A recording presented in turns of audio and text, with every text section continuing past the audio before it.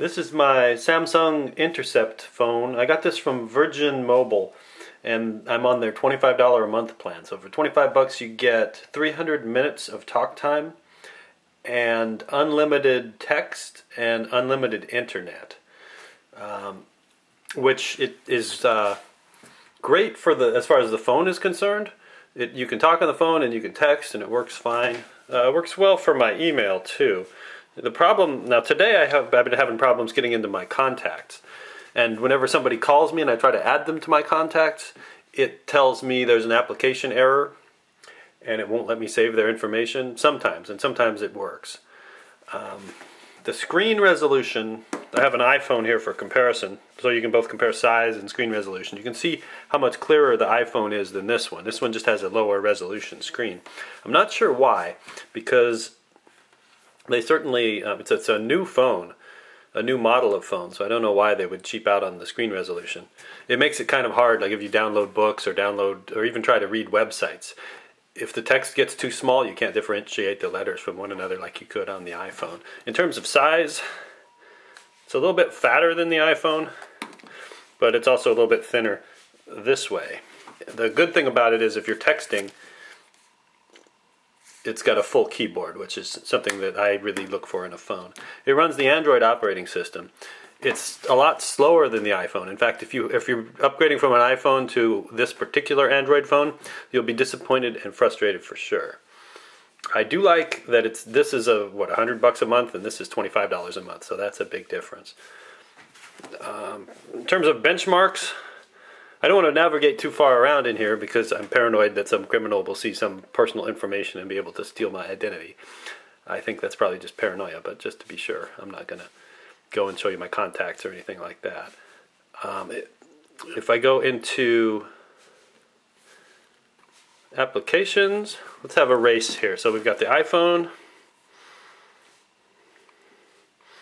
and we're going to open Angry Birds on both of them. I figure Angry Birds is the universal performance benchmark for telephones these days. So Angry Birds, let's see.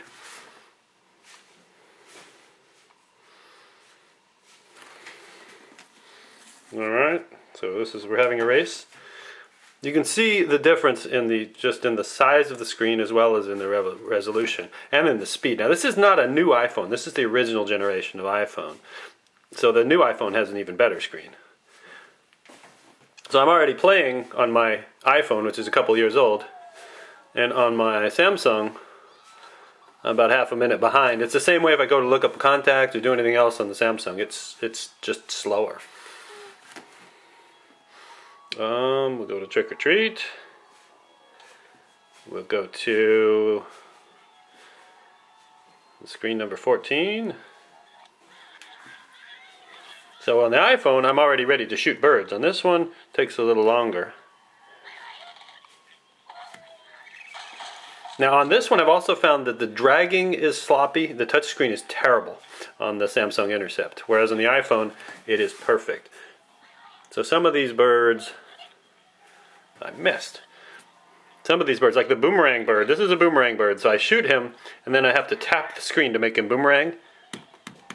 And you can see he didn't boomerang back because it didn't register the tap, even though I was tapping like crazy. So now on this one, we pull back the boomerang bird on the iPhone. I touch the screen gently, he boomerangs back. See? So the touch screen is really frustrating to use on this one. Not just when you're playing stupid games, though I do like to play stupid games, but when you're trying to scroll through your contacts, you'll accidentally call people you didn't mean to call, provided it'll open contacts at all. So anyway, I think you get the idea. So now if I want to go back to the home screen, I hit the home button. The Apple, I hit the home button. So that's about the same. Is there anything else you need to know about this phone? I do like the microphone search. Watch this. You hit the microphone. Funny cat videos.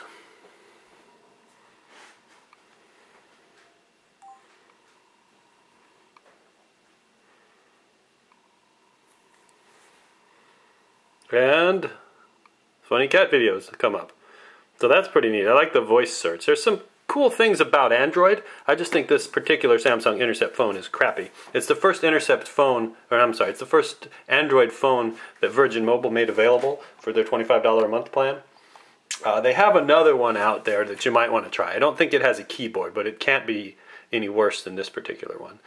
There's also a newer version of the Android operating system that has come out, but it's up to the cell phone provider to push it to the phones, and so far Virgin hasn't pushed it to this phone yet. There's rumors that people will start, they'll start sending the upgrade to people's phones, and that might either make it better or make it worse depending on how heavy the application is. I guess the other thing you need to know, and this would be a nice thing that I wish was on the iPhone, is a micro SD slot. It comes with a 2 GB card, but you can put up to, how big do they get, 16 or 32? So that you can put all kinds of music on there and use it as a music player. And it has a traditional headphone jack on it right there. I would play some music for you, but then we'd be getting into copyright violation. Has a 3.2 megapixel camera. The pictures are decent, they're not great.